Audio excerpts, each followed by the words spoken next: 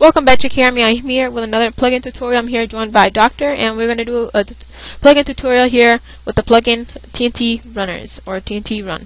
As you know, it's high pixel, so let's go ahead and get started. So this will be the center right here.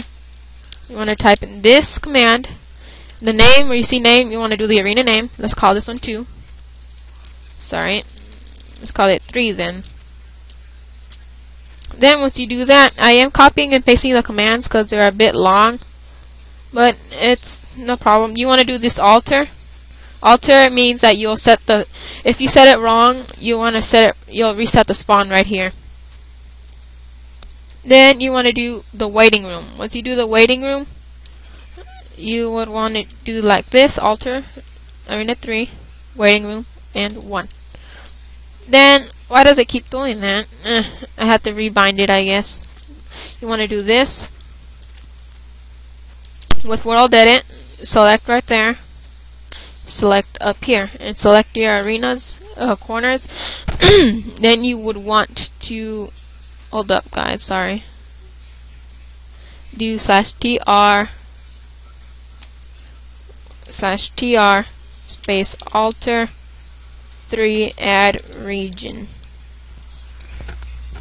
Then you would want to do / you also need WorldGuard region define test4, then /region flag test4 invincible allow. Then you are, let's see, you are done. Then you want to do get a sign for your lobby. Oh, I already have one.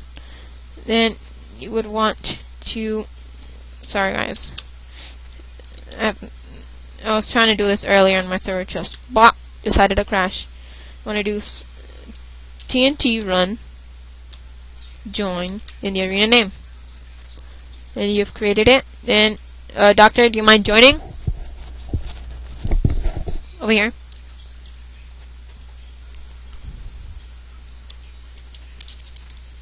Then you want to do TntRun start. It actually starts itself. Oh yeah, I forgot. I forgot to unset the thing. So it does work. I just need to go back in my config and fix the config again. It does work, so yeah, it's just acting dumb again. I decided to do that. It'll say that. If it says that, it worked. So yeah, thanks for watching. This has been John from the JK Army and Doctor from the JK Army crew. So thank you and goodbye.